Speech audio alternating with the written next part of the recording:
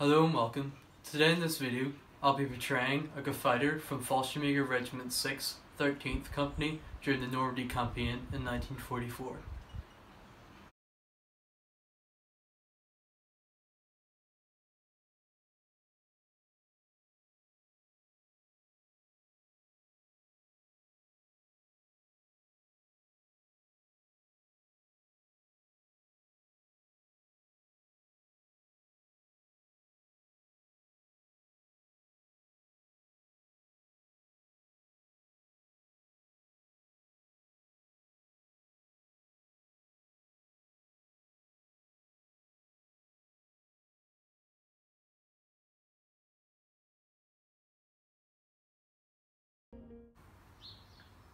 I'm wearing my Luftwaffe blue Flieger blouse, which was issued to all Luftwaffe personnel.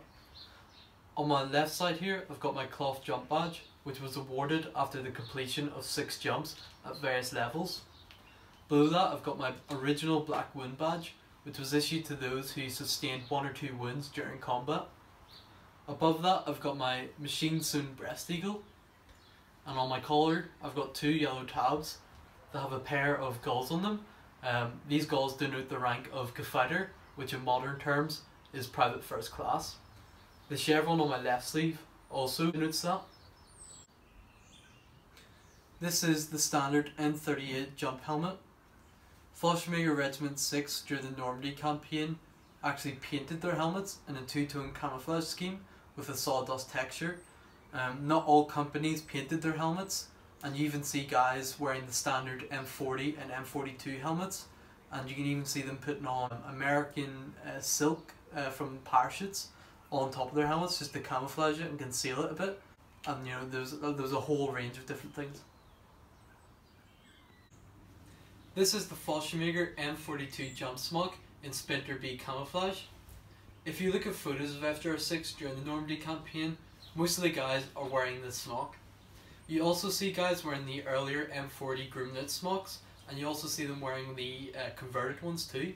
So there's a wide range of smocks in use. This is what a typical rifleman would look like during combat. He's got his fully loaded bandolier with 20 stripper clips of 7.92 rounds for his K98 rifle. He's got his enlisted man's belt with Luftwaffe belt buckle. His sidearm, which is very dependent on the situation and the scenario, and he wouldn't always be issued one of these, but this one here is painted in a two-tone camouflage scheme, which is very iconic for FJR6. At the back, I've got an entrenching tool in a pressed off cover, and my bayonet is also attached onto that.